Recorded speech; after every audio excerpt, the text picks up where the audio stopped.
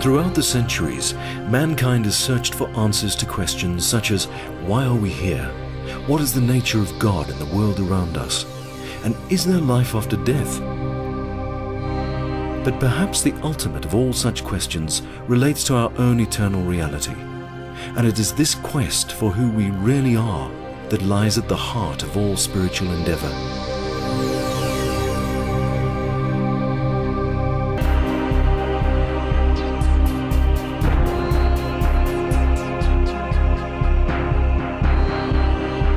India, the world's 6th largest country with more than 1 billion inhabitants, an enchanting land filled with great vestiges of divine inspiration. It's here that sages and philosophers like Adi Shankaracharya, Swami Vivekananda and the poet Saint Kabir have delved deep into this mystery called life. Proponents of the Hindu philosophy of Advaita, they held that our real nature is divine. God is our innermost self, an underlying reality that exists in every being. The basic teaching is that we should awaken ourselves from the mistaken belief that we exist as separate individuals.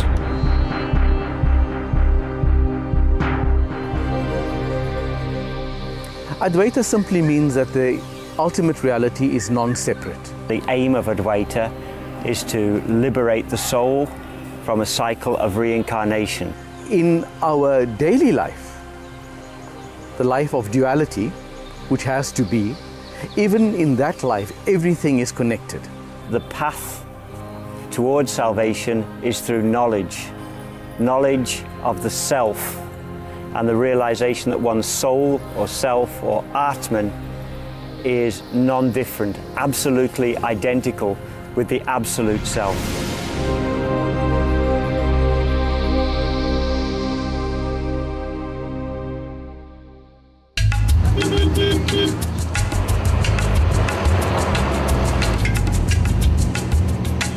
To better understand the philosophy, we set off on an adventure that led us to the teachings of 3 revered saints of this ancient and mystical land.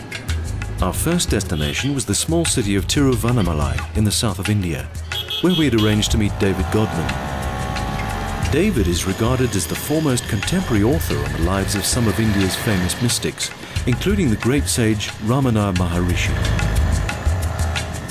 I first heard about Ramana probably in 1974 when I picked up a book in my college bookstore in England. I devoured it in an afternoon, and I have to say the effect of reading that book was to completely silence my mind.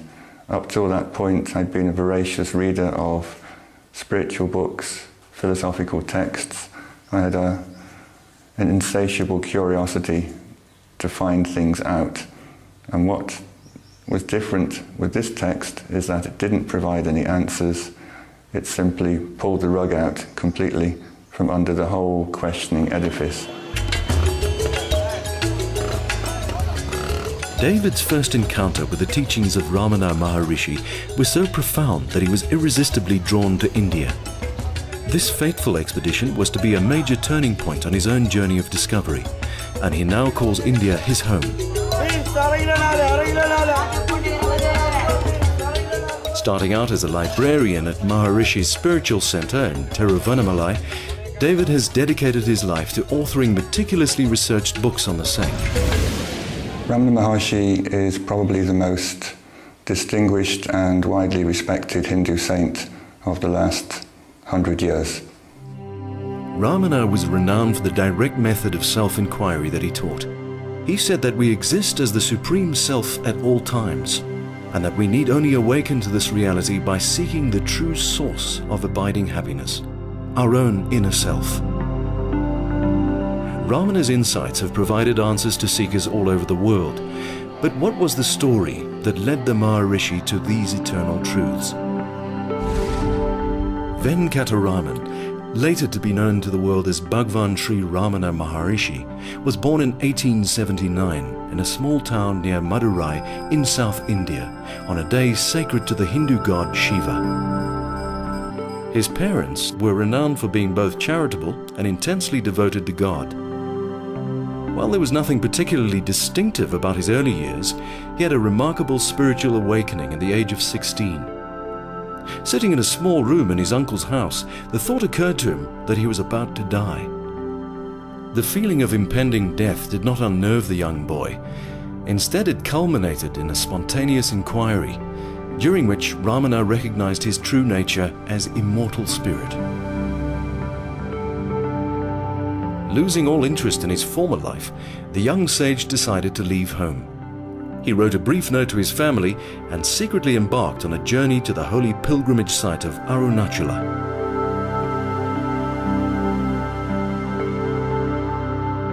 After an epic and eventful train ride, Ramana arrived at the city's main temple.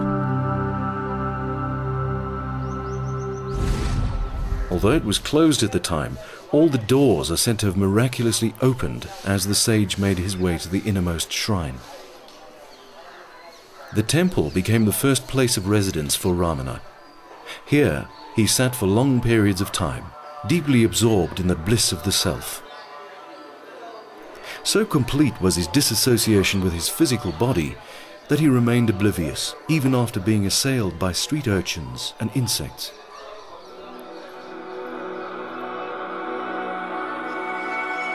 In 1899, Ramana moved up the hill to Virupaksha cave, which was to be his home for the next 16 years.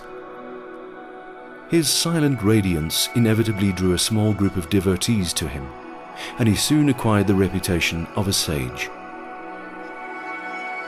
Shortly after being joined by his mother in 1914, Ramana moved further up the hill to Skandashram, a larger site built by one of his disciples. When his mother passed away in 1922, Bhagwan made his final move to the foot of the Arunachala mountain, where his mother had been laid to rest.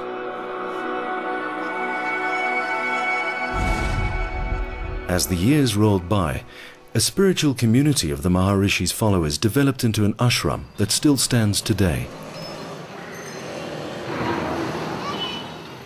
At the heart of the Ramana ashram is a small meditation room, in which pilgrims would come to seek Ramana's guidance in their spiritual pursuits. For many visitors, the all-pervading silence of Bhagwan was sufficient to enable a direct experience of the self. Now this hall was, I think for everyone concerned, a truly magical place. I've come across so many accounts of people who were attracted to Ramana or merely came to see him casually, who came to Ramanashram, and this would be the place where they would have their first meeting, mostly. They would come with questions, they would come with problems, they would come with headfuls of ideas, and the most common response was that everything they brought with them simply disappeared. Whoever was in the hall, it is Bhagwan's presence dominated, regardless of which person came. That was a natural state. The passage of time has done little to diminish the Maharishi's transformative energy, which is still tangibly felt by devotees today. I stood before that couch where he used to sit, and then I have found my Guru. And then the questions which had been troubling me for thousands of years, were answered in a minute by his silence. Why, how, I can't say, because Bhagavan is basically an inner Guru. For those seekers who were unable to grasp the Maharishi's silent teachings, he recommended a simple method of self-inquiry, whereby attention is continually brought to the feeling of I within. Ramana said, "I exist is the only permanent self-evident experience of everyone. Nothing else is so self-evident as I am. It is only by diving deep into the spiritual heart that we can find the unconditional peace and bliss of the self."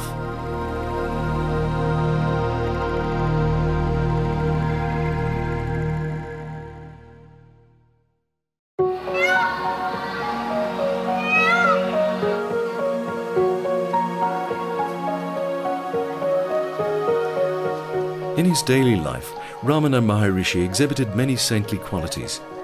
Possessing only a simple white loincloth and walking stick, he accepted no special treatment for himself. One very noticeable and very distinctive aspect of his lifestyle was the utter uncompromising egalitarianism he displayed to not only the people who came, but also the animals in his presence. With the St. Francis-like ability to commune with animals, squirrels, monkeys and peacocks all seemed to flourish under the loving and protective grace of Bhagwan. Not having the capacity for intellectualization or having any problems with ideas in their head, they just felt a natural, unconditional devotion to him, and he felt that and responded.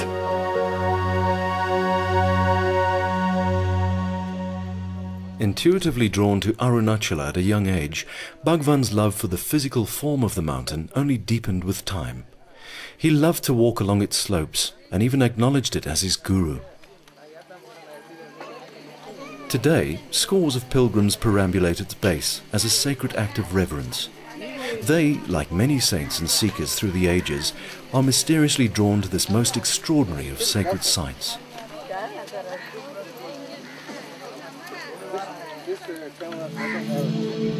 In the late 1940s, Maharishi's health began to fail due to the appearance of a malignant sarcoma on his arm. Despite the debilitating condition, he insisted that all who came be given full access to him. While his physical body became increasingly frail, his towering spiritual presence remained intact.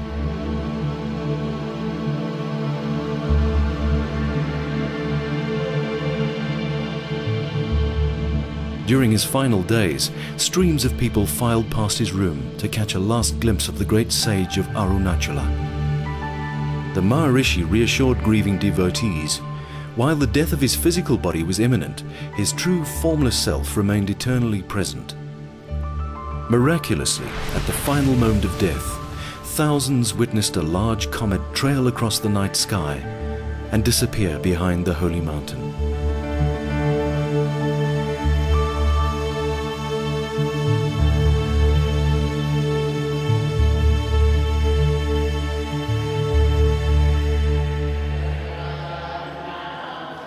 Ramana Ashram continues to flourish today, with seekers from all corners of the globe coming to soak in the sanctified surrounds and to connect more deeply to Bhagwan and his teachings.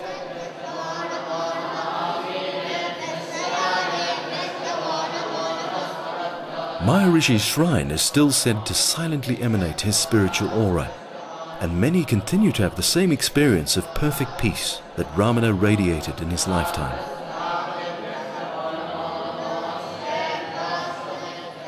Amongst the many visitors here is Dr. Nicholas Sutton from the Oxford Centre for Hindu Studies. Advaita isn't just a philosophy, it's also based on mystical experience.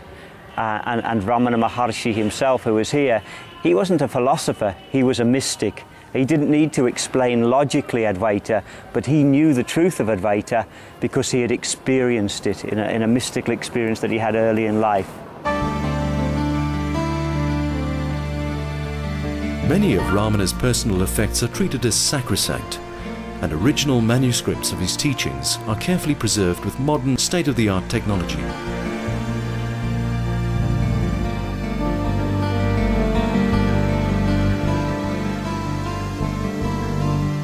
No effort has been spared in restoring the precious photo and film archive.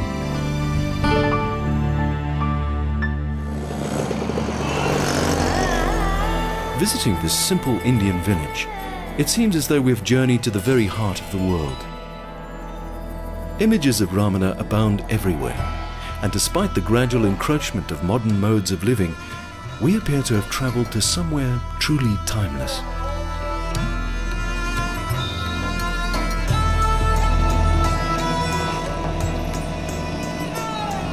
Reluctant to take our leave from this most hallowed of places, we made our way back to David's home on the outskirts of the city. While the main body of David's work as an author consists of the life and teachings of Ramana, over the years it has expanded to include a number of Maharishi's disciples. His 3-volume anthology, Nothing Ever Happened, documents the extraordinary life of one such devotee, Sri Punjaji, or Papaji as he was fondly known. I first went to Papaji to ask him questions about a book I was compiling of experiences of Ramana devotees. I found his story so amazing, so full of incidents, I decided to turn that chapter into a full-length book, and then as the material continuously expanded, it was 2 books, it was 3 books, and by the time I'd finished it was a 3-volume, 1,200-page biography.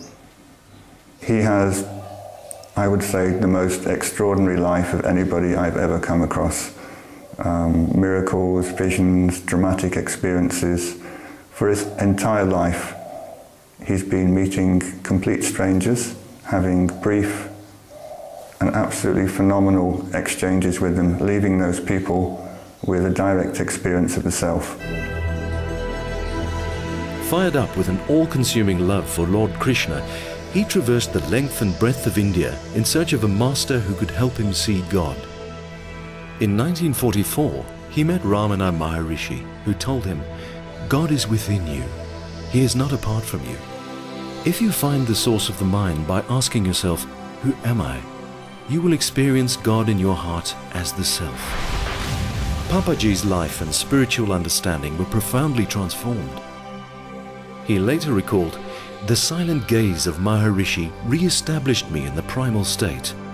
The desire to search for an external God perished in the direct experience of the Self, and I knew that my spiritual quest had ended."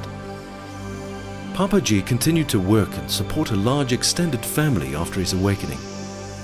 While he never considered himself to be a teacher, many came to regard him as their guru.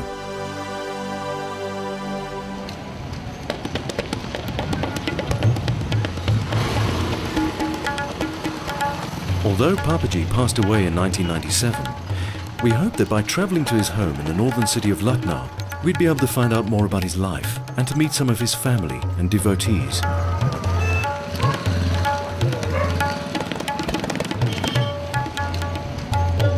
In a modest and simple home, his room and effects have been carefully preserved by his family, for whom Papaji's loving presence played a dual role of father and teacher.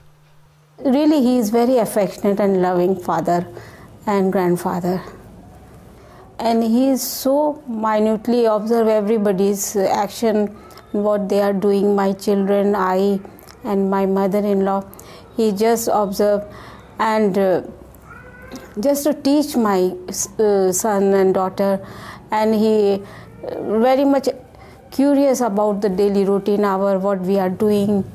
He changed my way of looking at the world, so that,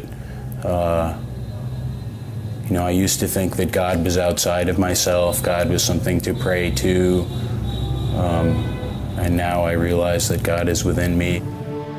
Lovingly called the Lion of Lucknow by his devotees, Papaji's room bears evidence of his deep love for Lord Krishna as a young boy, and for his master later in life.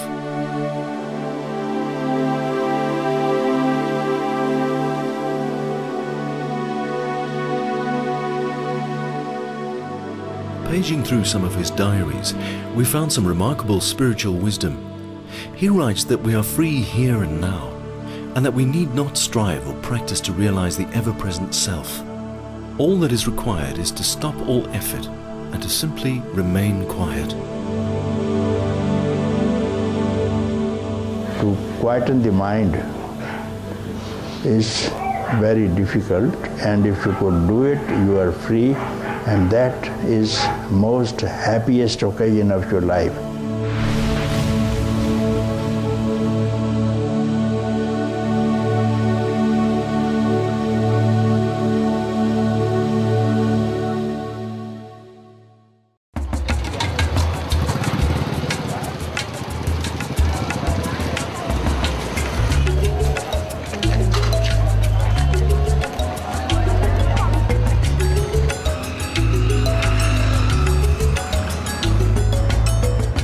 Along the vibrantly colorful and noisy streets of Lucknow, we met Nirupa.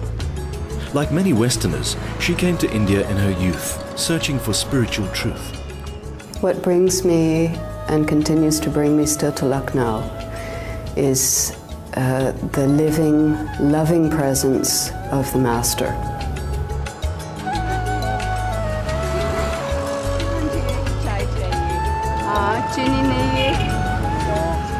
Outside Satsang Bhavan, the building in which Papaji gave daily spiritual discourses, Nirupa stops for a glass of steaming hot spiced tea from the local chai bala.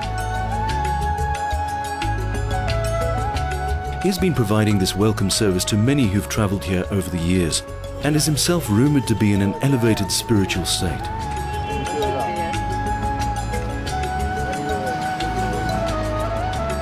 Her encounters with many spiritual masters, such as Papaji, have deepened Nirupa's understanding of life and the nature of self.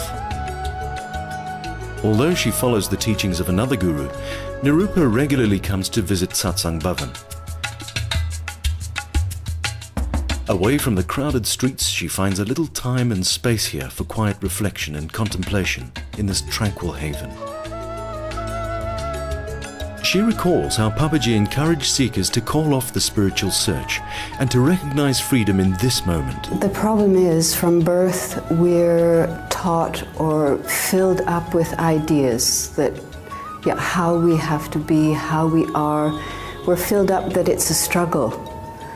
And being with a master is emptying it all out and realizing that actually we have always been and are always pure. And we have to just be without all these ideas and concepts. And this is another trap. Through illuminating personal exchanges with devotees, Papaji shattered concepts about both freedom and bondage.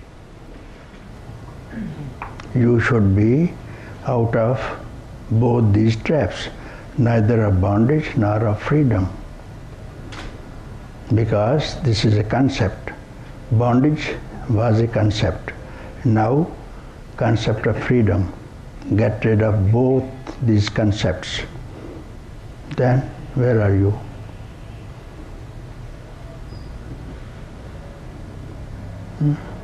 Here. Here, yeah. Yeah. Here is neither a trap of bondage nor of freedom. Here is here. For me, the way he taught was always personal and always for you to actually to get it, get what it is you need to see. Papaji, so far as I could make out, wanted transactions, not relationships. He wanted people to come, sit with him. He would explain the teachings. He would say, "Do, who am I?" Find out what the source of this I is. Not as a practice, don't go away and do this. Look at your eye right now and tell me what you see. He wanted you to actually do the practice with him glaring at you. And people who took up that invitation would often find that their I, their sense of self, just completely evaporated in that moment. And I saw it happen again and again and again. People would just stop mid-sentence sometimes. Sometimes they'd burst out laughing, sometimes they'd cry. Something immense actually happened to them in that moment. And when they did wake up, again, they were so alive, their faces were lit up. And if they started speaking, it was like they were talking from the Upanishads. It was quite extraordinary that these people who had come from the West with no spiritual background, hadn't read any books, didn't know the vocabulary, after 5 minutes of sitting with this man, they could stand up and give a speech, really sounding like an enlightened sage from ancient history. It was quite remarkable what he could do. I was able to sit near Papaji at the front in the first time, and just spontaneously tears started coming down my cheeks, and it was this sense of having met a real master. The way Papaji looks at you is not like looking at somebody else, like some other person or personality. He looked straight to himself when he looked at you, and himself, which is the same in all of us. As soon as I saw Papaji, I was just, everything stopped. My mind just stopped. I was like, I don't know, I guess all of my carefully constructed concepts and strategies and ideas, and they just, none of them had anywhere to fit, so they all just stopped. The meeting with Papaji is never in time. It's never a meeting that you put in time or in space and as an experience. Oh, once upon a time I met Papaji. The meeting with the Sadguru may start but never ends. It's a meeting. It's emptiness meeting emptiness. It's freedom meeting freedom. He gave you your moment in heaven, if you like, your absolute rock-solid assurance of what was real and what was not. And even if it went away afterwards, you had this absolute, unshaking knowledge of what he was talking about. It wasn't some abstraction that you were moving towards, it was something you actually had and known for yourself while you were with him.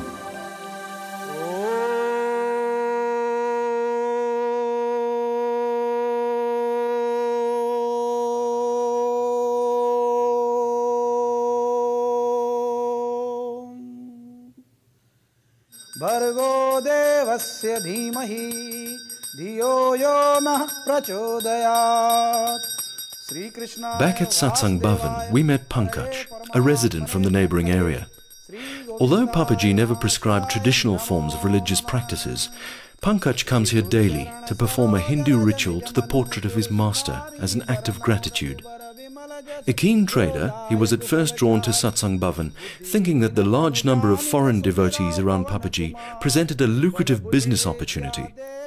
But his time with the master gradually affected a shift in his priorities. Till Papa was surviving, I was not understood him, his teachings fully. But after his dismissal, the night when he left away his body, when all of we people gathered here, I realized that he is straight entering in me and he is telling me, don't worry Pankaj, I am not gone anywhere, I am within you. You just look at yourself inside and you will find me that I am always there. And really I have realized it. Whenever I'm in any trouble, I just came in his feet and he just take me out like a knife from the butter.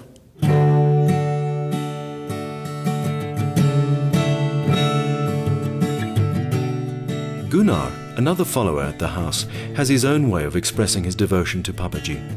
I studied music on the university. I have taught music on college in many years, but I would say that the smiling man you see in the background, he is the best music teacher I ever had. When I came to Lucknow in 92, 93, 94, I stayed in 94 for 1 year, I think Papaji, he got tired of all the Vedantic philosophical questions. So he was looking at people when they came with their great questions about life and death and the moment and not the moment and things like this. He looked at them and said, sing a song. Or he said, stand up and dance like this.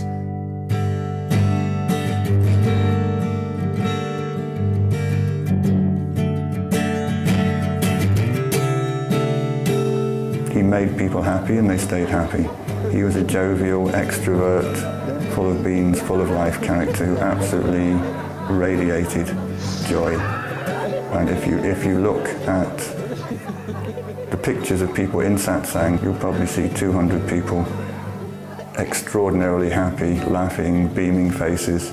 Just being around him made you happy. That was what he did all his life. So when I first got to Lucknow, I just saw the most beautiful women and men and happy, smiling, laughing, joking, free, simple, unstressed out people. And before I even met Papaji in person, I remember I felt I'm home.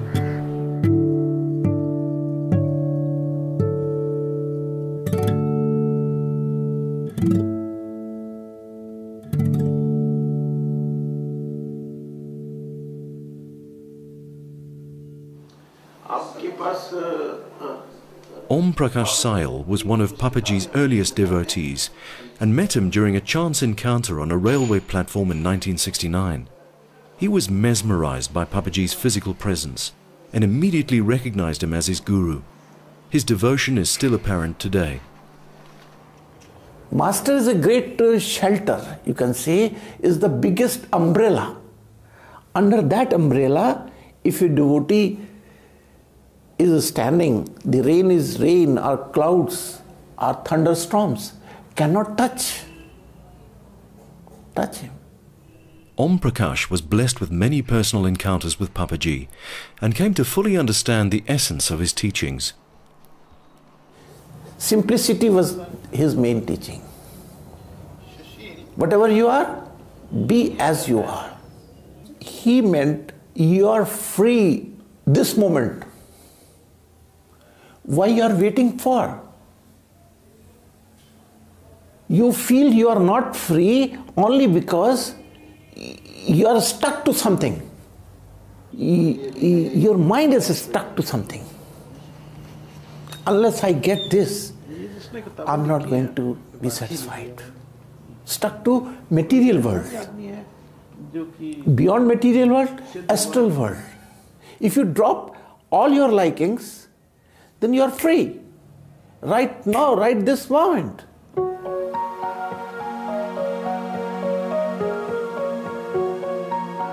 As we prepared to leave Lucknow, one thing was certain, that meeting Papaji had a profoundly transformative effect on those who came to see him. He was undescribable. He was everything and nothing, always in the same time. He was the most authentic human being, well, that I ever had the good luck to come across. I mean, I know a lot of people like to draw distinctions and say, oh, the teacher's just finger pointing to the moon, but for me, he was the moon itself. So he done more than everything for me. For me, it was so simple, so ordinary, and this was the greatest miracle, his vast emptiness. When you meet Papaji, he will relief chamber, full you become light. He just so deeply reorganized everything. Incredible, incredible, incredible, incredible, incredible, incredible.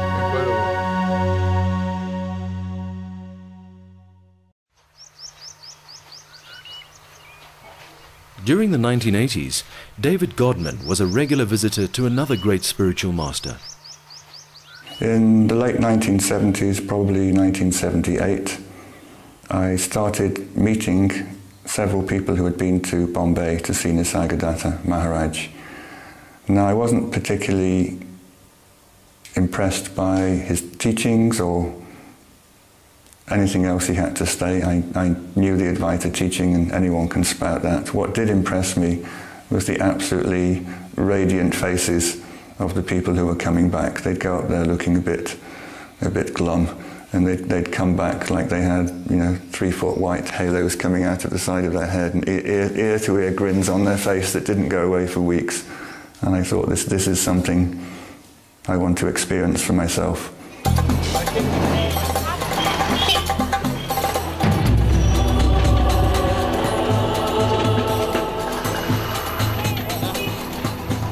Travelling to Nisargadatta's place of residence in the coastal city of Mumbai, the sublime presence of a saint seems unlikely amidst the grinding poverty and squalor that is so apparent all around.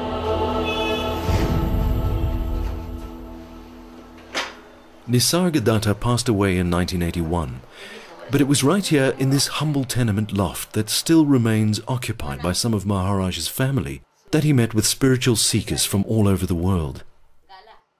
The whole place, the whole room, it just seeps into you in a way that's very hard to describe. He was very argumentative. He was the complete antithesis of Bhagavan in many ways. He didn't like sitting in silence. If no one had anything to say, he'd generally complain and he'd say, come on, don't waste my time, ask me a question, somebody say something. He liked quarrelling, he liked arguing, he was feisty. If people got feisty back, he'd throw them out. I mean, he was not, by anyone's definition, a saintly man. His anger was not for getting anything. His anger was giving something to his disciples. Please try to understand what I am telling you. This is the thinking behind that anger.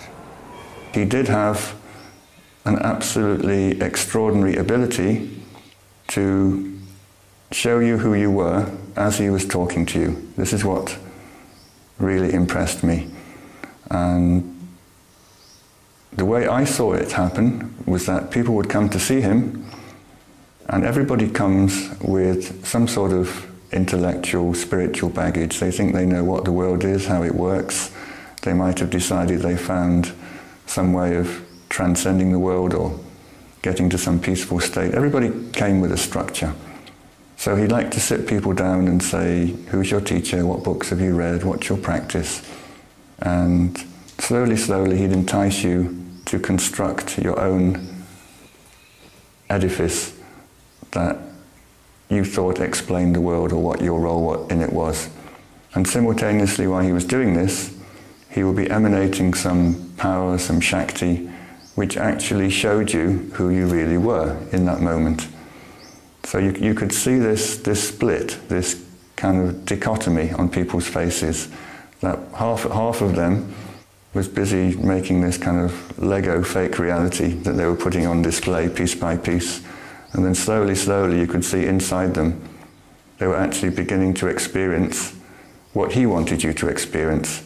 And at some point you had to make a choice between your own conceptual structure, which you just laid out for him, and this direct experience, which he'd just given to you, which absolutely, totally refuted all the things that you were trying to explain.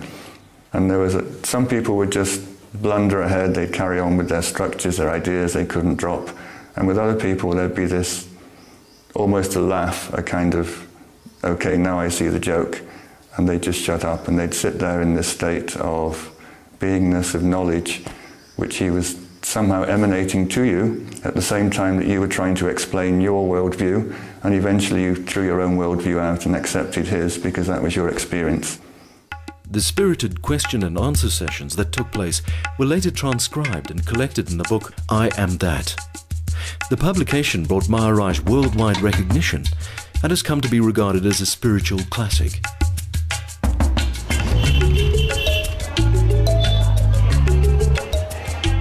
Maharaj lived the mundane life of a petty trader and family man for a number of years after his realization. Each morning he would walk down this busy street to his small trading kiosk where he sold hand-rolled cigarettes called bidis. According to Nisargadatta, the ultimate purpose of spirituality is to know who you are. In Marathi it is Swala Jana and Swastara. Make yourself known to yourself. You should know yourself first and be quiet.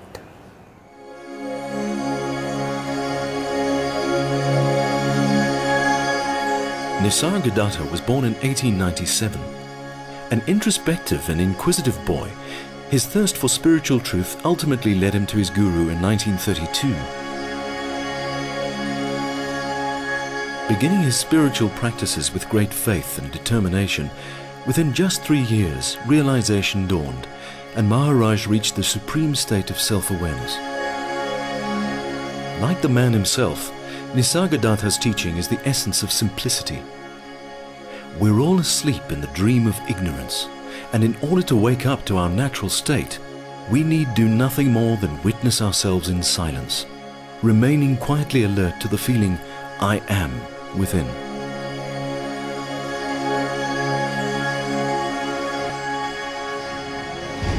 As the day drew to a close, we made our way across the city to one of Maharaj's respected translators.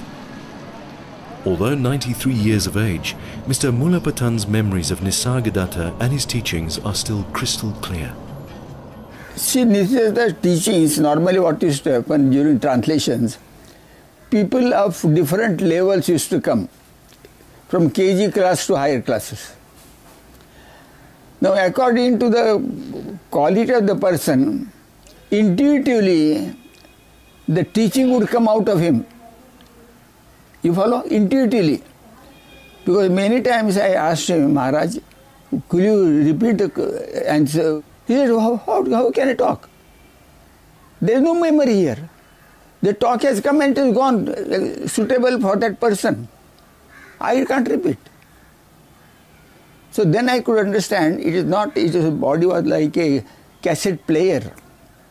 And the teachings used to come from the absolute, from the primordial principle that comes. From the same, it is like that. They don't exist as body. They are one with the primordial principle. Maharaja's ultimate message, though, was that we need to transcend all teaching and simply abide in being. He said, forget me. Embodied Guru. Forget my teachings, but please do one thing. Go into your own being. Just be, without mind. Just be. And watch your mind, this is what all the mind, the thoughts are occur, watch the thoughts. But don't participate, don't judge the thoughts. When you are doing this process, exact teachings necessary for you will intuitively come out of you for you 100%. The real ultimate teaching comes out of you for you. So we have to go inward, make your mind zero, and try to become the primordial principle, the ultimate. After that you have no birth, you are one with the absolute.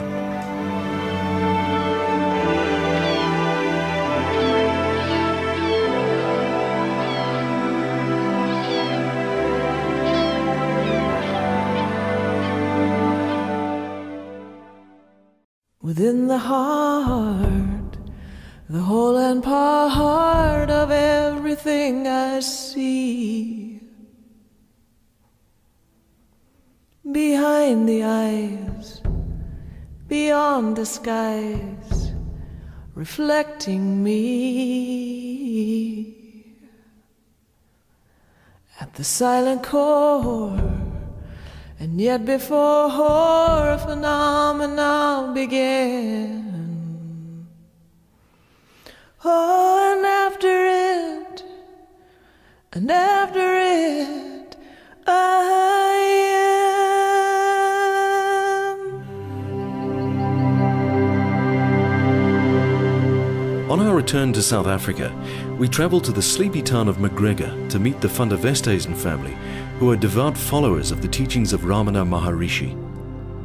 Directly across from the town church, their family home is named after the holy mountain that Ramana called his guru. I think even from a tender age, I was interested in the sorts of questions, who am I, why am I here?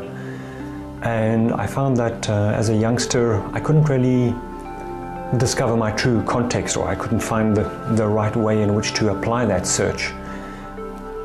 And then about 19 years ago, I came across the teachings of Ramana Maharshi, and that was, I can only describe it as a coming home for me.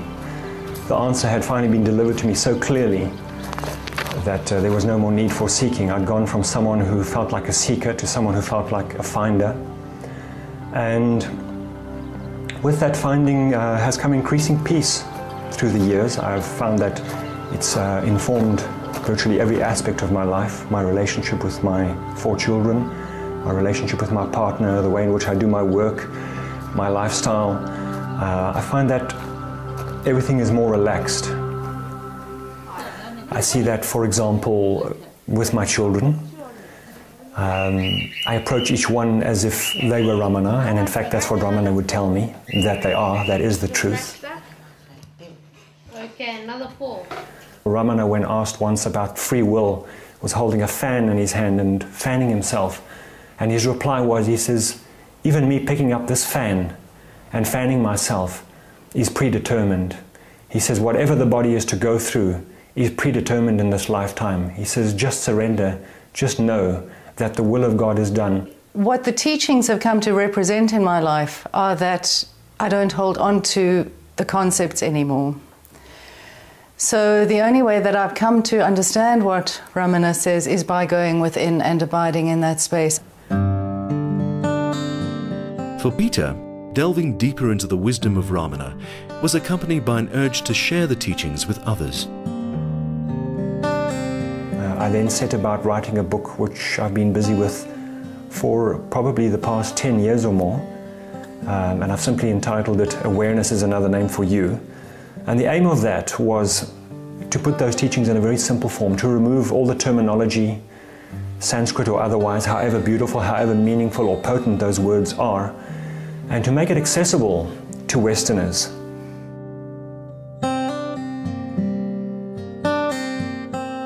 I need you to put your chin on the chin rest and just look straight ahead. Initially with my practice, I suppose I had a sense of being a rescuer, that there were people out there who needed help, who needed rescuing. And what I came to realize with Ramana's teachings is in fact that there are no people out there. Ramana loved to use the analogy of life being like a dream. And he says that, for example, the only difference between the dream we have whilst we're sleeping and this so-called waking dream is that the one is longer, this waking dream is longer. Otherwise, they're both projections of the mind.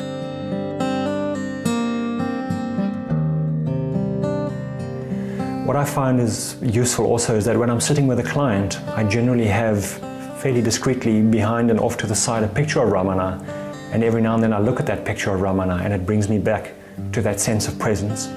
It also reminds me that the person, the living body sitting in the chair is also Ramana.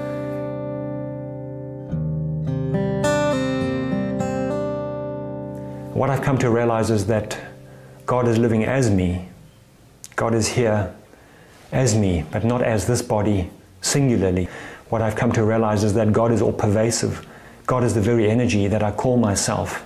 And it's become more and more clear for me to let go of the periphery, to let go of the story, to let go of the name, and just to experience God, just to be God.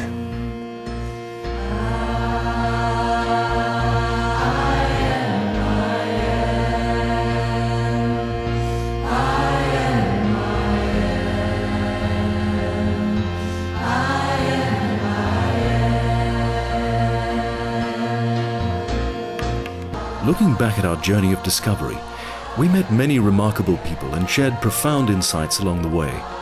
But perhaps it is the words of Ramana Maharishi that provide the most encouragement.